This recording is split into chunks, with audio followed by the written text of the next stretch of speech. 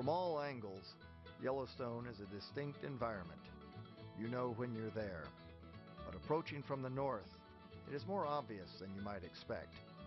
Marking the only year-round automotive access to the park, the Roosevelt Arch is your northern starting point to the journey of Yellowstone.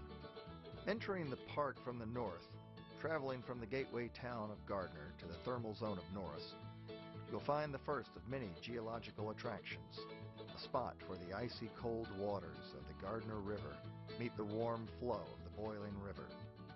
Mammoth offers an array of historic buildings alongside modern lodgings. As park headquarters, it is the home to Yellowstone's year-round residents, both the two- and four-legged varieties. Elk are regularly seen grazing on the grounds here. As you approach the area known as the Golden Gate, the road marks the path of early stagecoach routes into the park.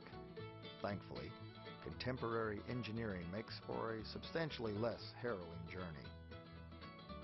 Named for the ancient indigenous tribes that made their way around Yellowstone country, Sheep-Eater Cliff is a striking rock outcropping.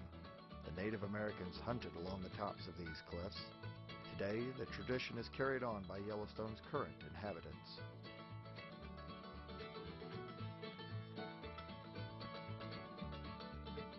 The fumaroles of Roaring Mountain make an enticing stop on your journey.